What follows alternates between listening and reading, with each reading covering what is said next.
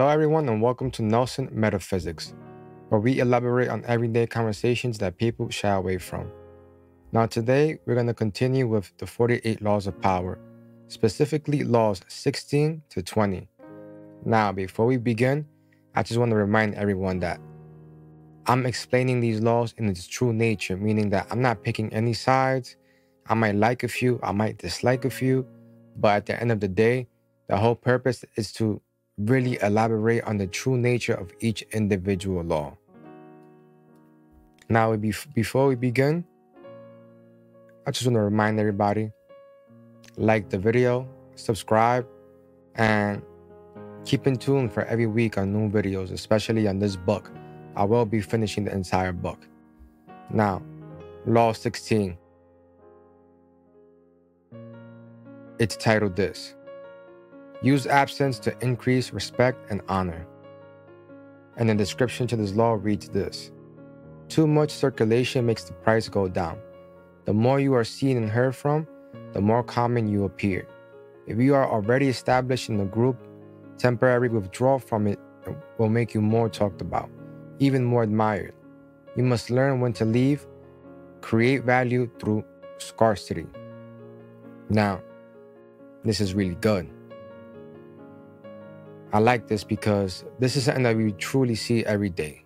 This is right here, this is everyday life at its purest. A lot of the times we see people that use absence to spark the interest of their appearance. How does that work? For example, you may be part of a set of co-workers that they go out a lot and they gather together. However, you don't join them all the time. So when you do join them, it makes it seem like you're special for some odd reason. Me in particular, a lot of the times I don't go out with my coworkers because they be going out a lot. I just don't feel like keeping up. I'm gonna be honest, I'm guilty. But, a lot of the times it's not just that. That's in a social setting. People use that in relationships or when they pursuing a girl, for example. We men will be talking to a girl, give her a full attention, and then all of a sudden, boom, we stop talking to her. Most of the time we do this to women we really don't care about, to be honest. Like if you just do that to somebody, like they're not even our girl if you actually sit down and think about it. So if you sit down and give them some space out of nowhere after talking to them consecutively for a couple of days, they're gonna be like, what's going on? Did I say something wrong? Did something happen that I wasn't aware of? Now they're constantly thinking about you. And if that's your goal, to have that particular individual, that particular girl, or whoever you're pursuing, for whatever reason, think about you constantly, then that's the way to go. You give a lot of attention, then you stop. Sporadically, out of nowhere, a hard stop. You might be talking to this person for a couple of weeks, even a month, then you stop for a couple of days or a week or 2 weeks. And they'll have them thinking like, what's going on? What did I do? What did I say? Those are things you want to keep in mind. People do that a lot. Just keep, don't fall for it. If you don't want to deal with people that do that, you address that from the very beginning. You let them know, hey, I don't like you doing this, or I don't like people who do this. So if you do this, just know that I might not respond to you. And if I do, consider yourself lucky. A lot of the times, we're not going to play the gamble.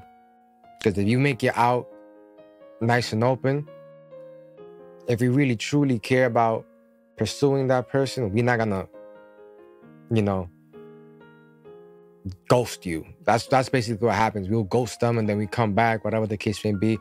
I'm guilty. I be ghosting women just because I don't want to talk to them no more.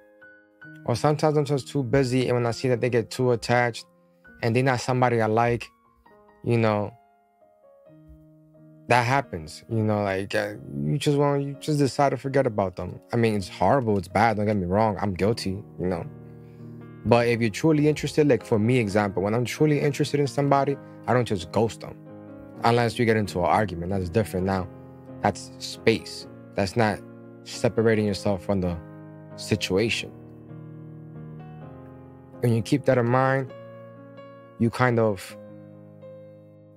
understand, okay, if this is really a person that I like, or if this is really a person I want to pursue, I'm not going to sit here and, play these games. There's no time for that because you don't want to risk losing the person. That's just how I view it, what I've seen too amongst my friends, peers, and so forth. Me, for example, if I really truly like you, I'm not going to ghost you unless there's a reason why I got to disappear. Sometimes we have our valid reasons. But however, most of the time, we keep it 100. We do what we got to do and we call it a day.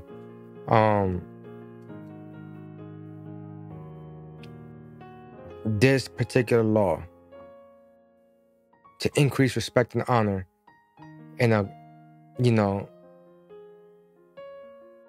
business setting, you don't just disappear. You don't use absence. Because you always want to be part of every meeting. You want to know what's going on. You want to be up to date. You don't want to miss anything. So please do not confuse this law and do it in a business perspective. It's not going to work out for you. At the end of the day, it's going to make it seem like you don't care. It's going to make it seem like you're not, worried about knowing what's the update of whatever the case may be. It just makes it seem like, like you're not present. And for business settings, you always want to be present, aware, attentive, know what's going on, and be there, be visual. People know that, okay, this person is about it. He or she is always here. You can't play no games with that person. Because when you use absence, people will automatically assume, oh, this individual or this person right here, they're lacking in knowledge because of their disappearing. That disappearing that you do will make people assume that you really lack certain levels of knowledge just because you weren't there. So just be aware how you use absence. Now, the reversal to this. As we all know, the reversal is like a mirror image of each law. So over here, it reads this. In love and seduction, similar absence is only effective once you have surrounded the other with your image, been seen by him or her everywhere. Everything must remind your lover of your presence, so that when you do choose to be away, the lover will always be thinking about you, will always be seeing you in his or her mind's eye. Now this reversal basically takes place after you've gained the person. Be careful. You got to make sure that, you're already part of the person's life and you're there and you've been doing your thing with that person, whatever the case may be, and you're able to play that game with them.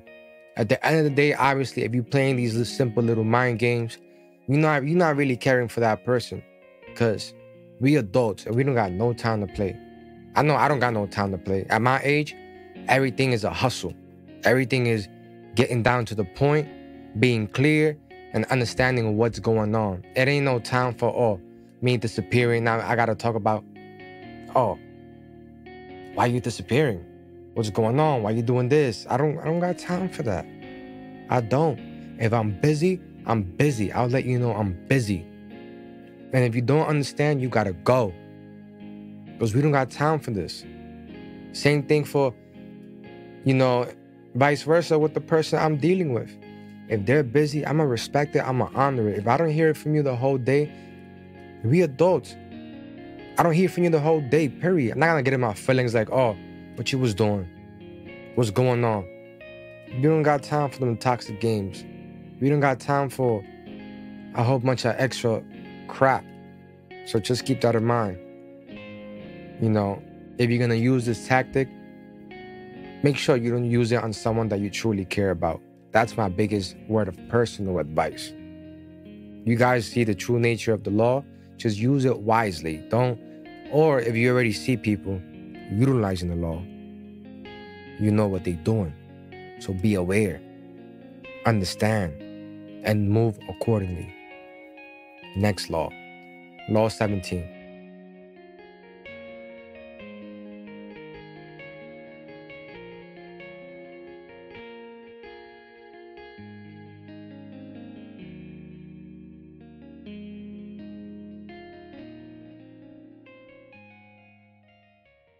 Keep others in suspended terror.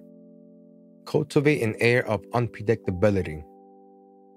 That's the title of the law. And it defines this. Humans are creatures of habit with an insatiable need to see familiarity in other people's actions. Your predictability gives them a sense of control. Turn the tables, be deliberately unpredictable. I don't even know how to pronounce that. Deliberately. You get the point. Behavior that seems to have no consistency or purpose will keep them off balance, and they will wear themselves out trying to explain your moves. Taken to an extreme, this strategy can intimidate and terrorize. Now, there's something that we have to keep in mind when trying to understand this law. When you being unpredictable, we're not talking about simplistic unpredictability. No, we're talking about extreme unpredictability. Like, people know you're the kind of person that, oh, this person will do this for sure. This person will make this happen. This person will do a drastic change. They'll jump out of a plane.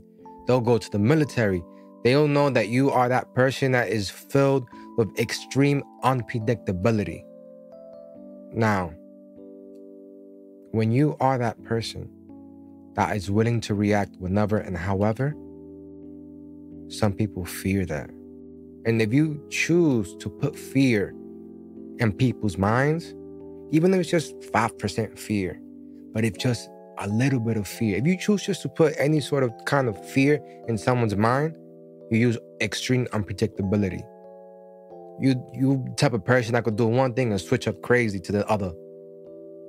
You know, you could be the type of person that, you know, that is obsessive with hobbies. So people know that if you could get into something, you're going to do it right. Like me, for example, I'm the type of person that anything that I do it as best as I possibly can, to the absolute most extreme way or tactic or professionalism that I possibly could think of or do. You know, and when you work like that, your name is attached to greatness. That means, okay, wherever this person's name is attached, that means that things are being done correct. They're being done right. They're being done in a way that, you know, I can put trust in whatever that person is part of, because I know for a fact that they're going to do it to the most absolute extreme and best ability that they can come up with.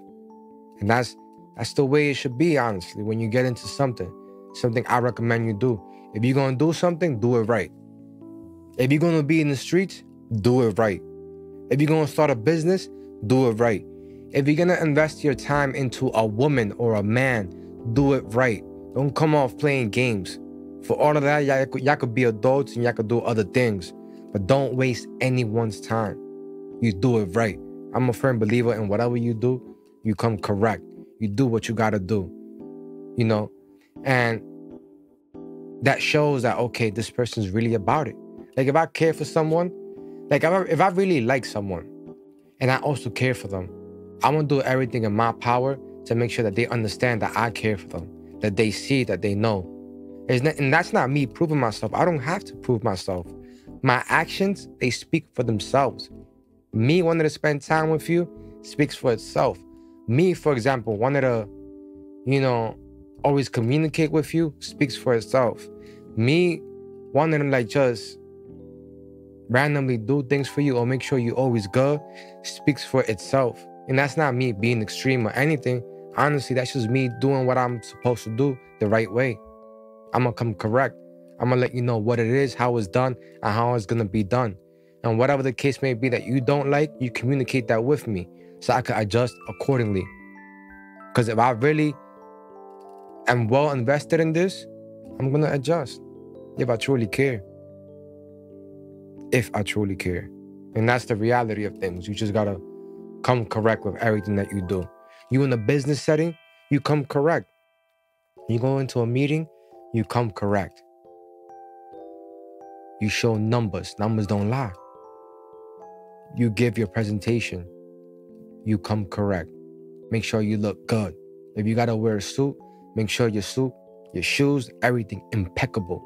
Your belt on point, not one scratch. Your shoes are shined. Your suit tailored. Your suit, make sure it's well pressed. Your shirt, sometimes you gotta come out with a brand new shirt when you got a presentation, just to have that white glow or that blue fresh glow that it came out the pack and you just happen to get it pressed. That's the kind of glow I'm talking about. You come correct. If you have some sort of number system going on because you in the crypto, you come correct. You do your research, know what's going on, so you can move, sell, buy the dip, sell at the top. Things like that. Now the reversal to this. Sometimes predictability can work in your favor. By creating a pattern for people to be familiar and comfortable with, you can lure them to sleep. They have prepared everything according to their preconceived notions about you. You can use this in several ways. First, it sets up a smokescreen, a comfortable from behind which you can carry a deceptive action. Second, it allows you, on rare occasions, to do something completely against the pattern, unsettling your opponent so deeply he will fall to the ground without being pushed. When I say use extreme unpredictability, they talking about, faking it till you making it. And I'm not really like big on that. I'm big on making sure that your actions speak for itself. So the way I would use this, for the first part, I don't gotta set up no smoke screen because my actions, they're not deceptive. They're not gonna deceive you. My actions is the truth. My actions is facts. So if you have that behind you, you don't gotta put a front for anybody. Because when you create a fact, people can't go against that. And whoever goes against that is a liar. Now, the second part. Yes, extreme unpredictability. You will do something outside of the normal pattern. You're gonna unsettle whoever don't like you, whoever envies you. You're gonna be like, damn, why I can't keep up? You know why? Because you on it. You're doing what you have to do to make sure you prevail, succeed, achieve. And these are the things that you have to keep in mind. That sometimes you move different for the sake of the outcome. And that different maneuver is what's gonna keep your opponent unsettled, unaware, confused. So that concludes Law 17.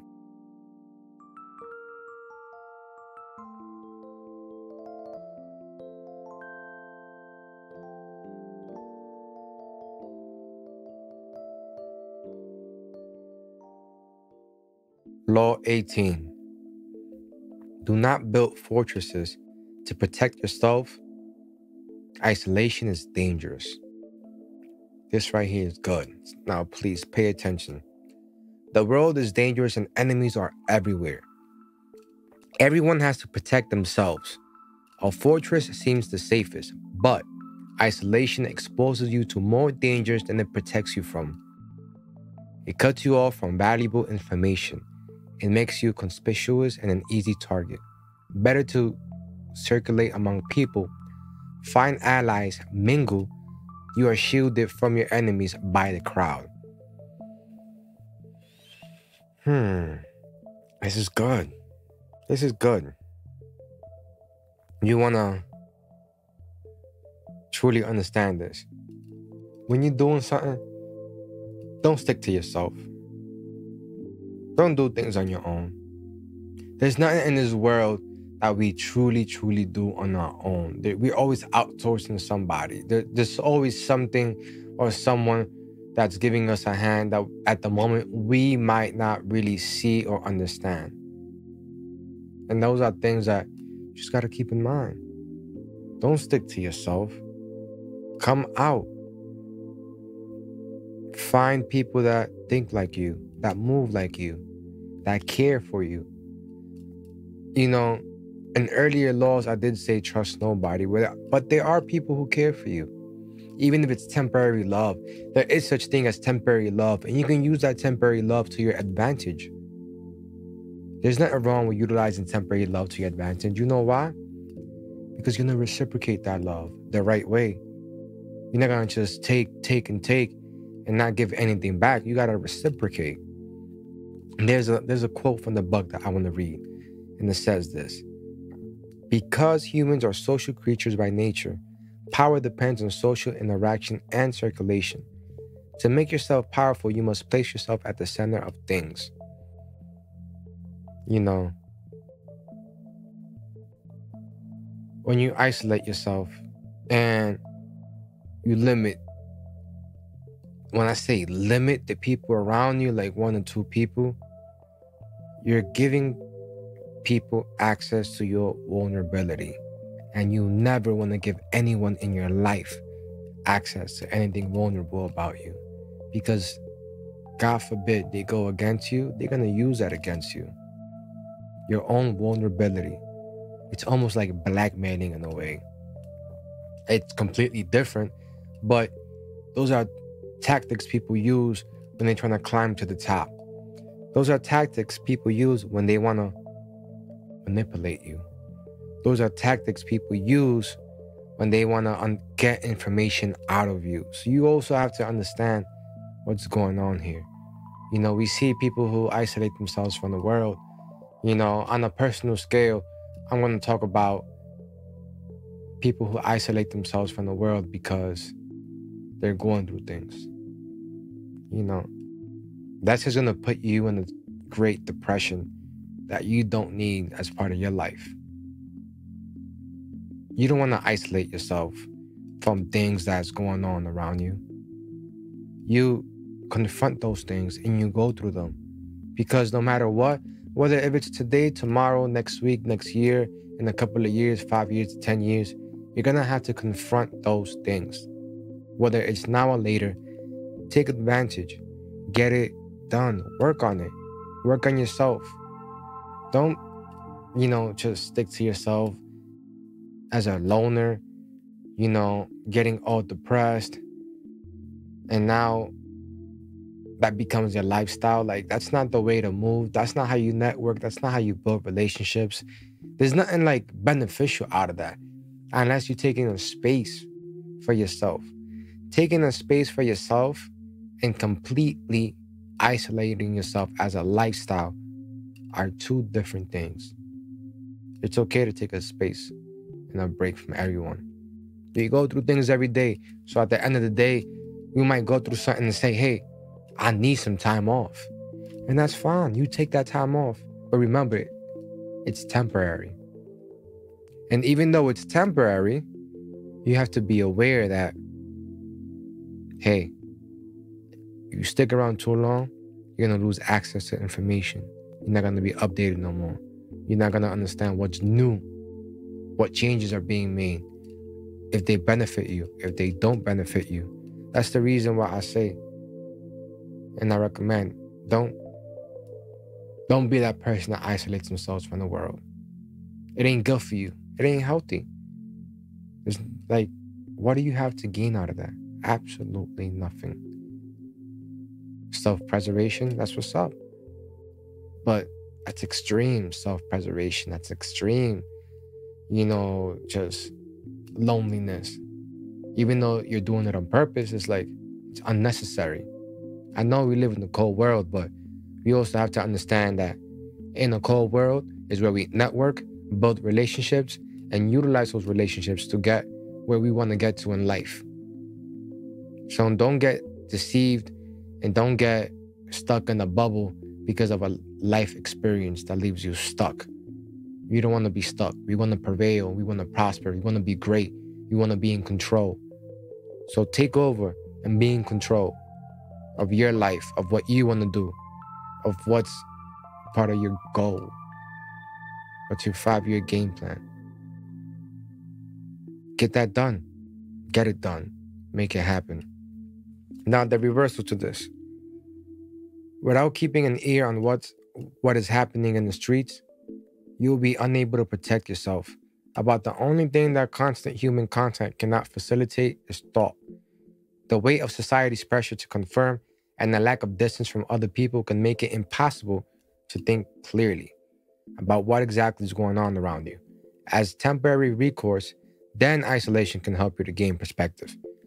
Many a serious thinker has been produced in prisons where we have nothing to do but think. You know, like I was saying, don't isolate yourself. Don't have that lack of distance. It's not. There's nothing beneficial from that at all. You know, like I said, just take the small space, what you need. You know, because you don't want to make it impossible for you to be able to think clearly. And sometimes when you have lack of information, you cannot think clearly because you can't process certain things that, will help you put the dots together. And those are certain things you have to understand as an individual. Now, moving on, Law 19.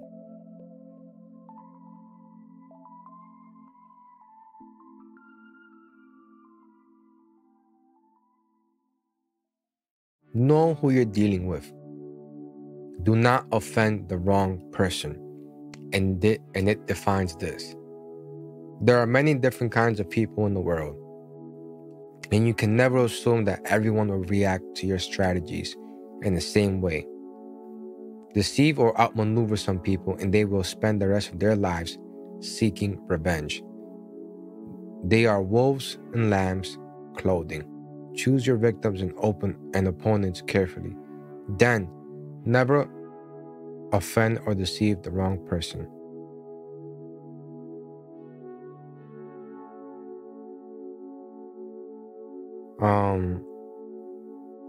You have opponents.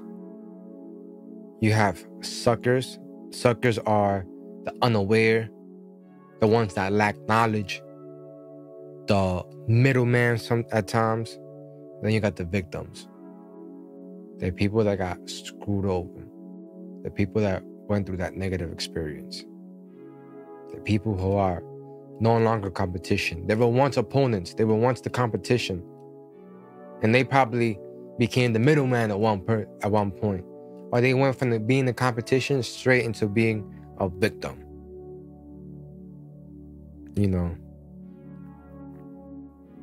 Understand who you are dealing with, who your competition is, who is in front of you. You understand? If you're opening up a business and that same line of business is across the street, understand who they are. Do it better. Make better prices. Have better products. Have a better presentation. But you have competition. Learn your competition. Outmaneuver your competition. Move accordingly with your competition. Because somebody will become a victim. Somebody will take that L. And do you want it to be you or you want it to be your competition? You got to be wise about that. We live in a hard world. You got to make that decision yourself. You're not going to be able to sit down with your competition, side to side, have a nice cup of coffee, some wine, and say, hey, it's okay. We'll do business. You'll do business and we'll be all right. Nah, they're going to try to get rid of you if they could get rid of you. And you should try to get rid of them if you have the opportunity to get rid of them. That's what I'm saying. Sometimes you got to buy out your competition and then destroy it. You gotta move accordingly. You can't just move in a way, this is not a loving world we live in. This is not a loving world. In this world exists loving people. And even those kind of people can sometimes be selfish. You gotta understand this. The highest form of the art of power is the ability to distinguish the wolves from the lambs, the foxes from the hares, and the hawks from the vultures.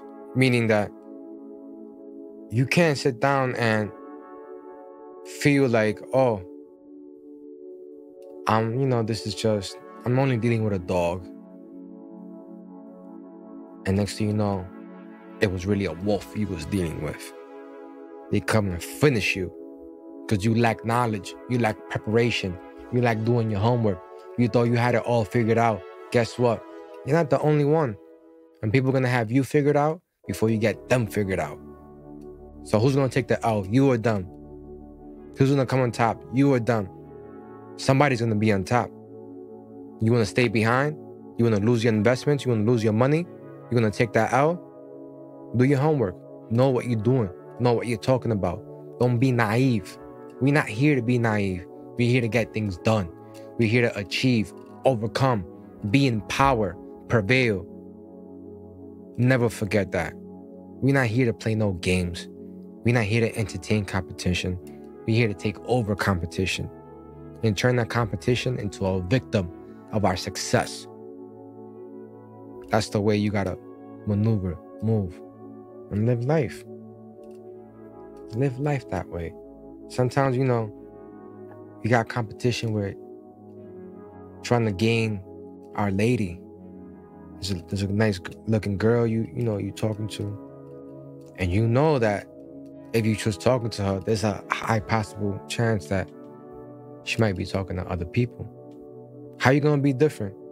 What are you gonna do different? How you gonna get that person? You may not know your competition, but you know there's competition. You know if that girl's not your woman and you pursuing that woman, 9 out of 10, there's gonna be competition. And how you gonna be different?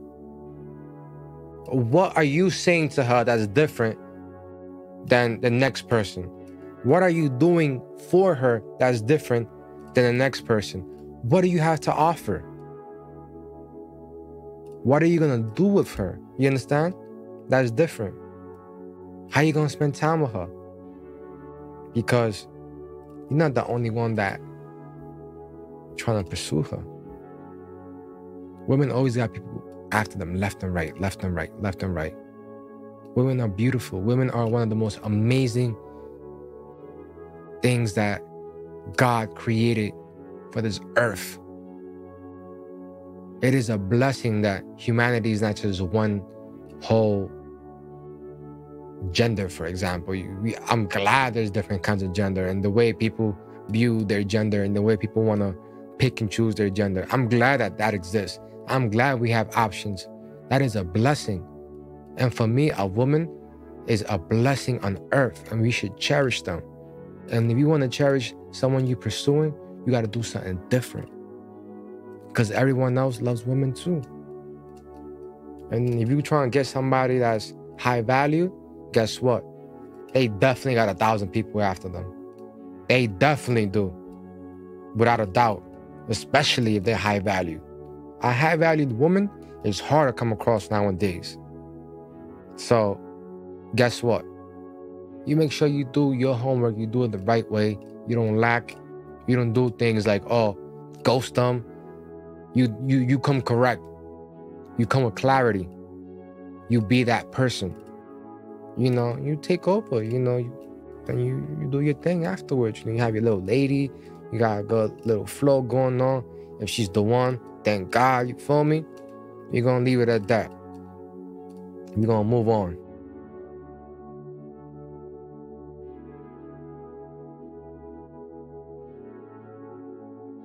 Law 20.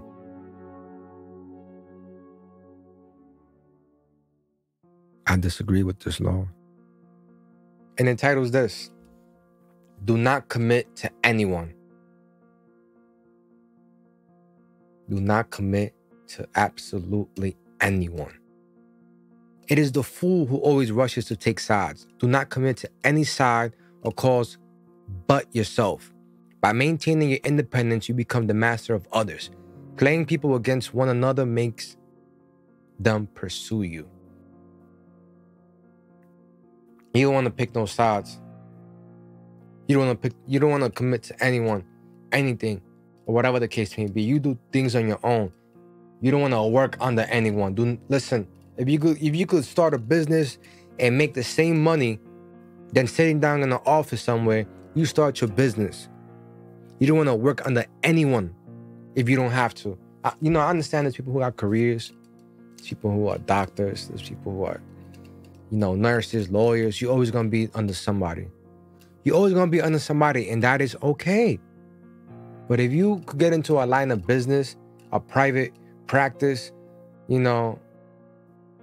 private investments, and make the same exact money than working for somebody, you go ahead and you do that.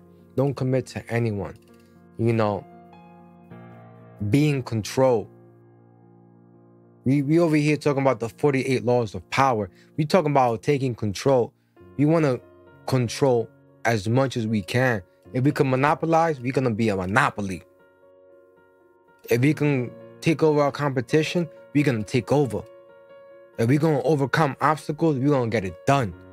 But you also got to understand, you don't want to commit just to anyone.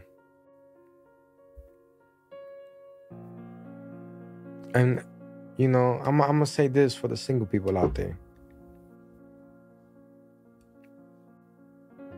Don't commit to anyone. If you don't really truly know that person, don't commit to anyone. And don't give yourself away to anyone either. Because a lot of the times we won't commit to anyone, but we're giving ourselves away. So when we give ourselves away, it automatically feels like, that person's committed to me because you already gave yourself to them. That's not how it works. You don't just tell people about yourself. People want to know about you. You know what you do? You wait until they inquire about you. You wait until they come correct and say, how do you do this? How are you? Tell me about your upbringing. Tell me about your past, your likes, your dislikes, your hobbies. How do you spend your time on a daily basis? How's your work-life balance? When they truly get to know you and you truly get to know them and you find a level of chemistry, that's when you can say, you know what? I am prepared to commit. But don't just commit. Don't commit until you know you've crossed certain check marks that's necessary for you to say, okay, I'm gonna commit. And this is the reversal. The game proposed here is delicate and difficult. If you play too many parties against one another, they will see through the maneuver and will gang up on you. If you keep your growing number of suitors waiting too long, you will inspire not desire, but distrust. So, just move accordingly and timely so that you're able to get things done. If you have a certain following, don't be naive. Make sure you get that target market and you sell to your target market, because that's your following. Those are the number of people that you were able to gain to get involved in whatever it is that you are trying to get across. So make sure you keep that trust. You built that trust. If people got to go fight back and forth for you, you do that. That's good. Have people fight for you. Have people fight for the sake of what you have going on. Because you know what that shows? That shows you have some level of value, because people are willing to go out of their way for you. And for that being said, thank you for tuning in. Thank you for watching the video. Make sure you like the video, subscribe, and I'm going to catch you next week. Thank you.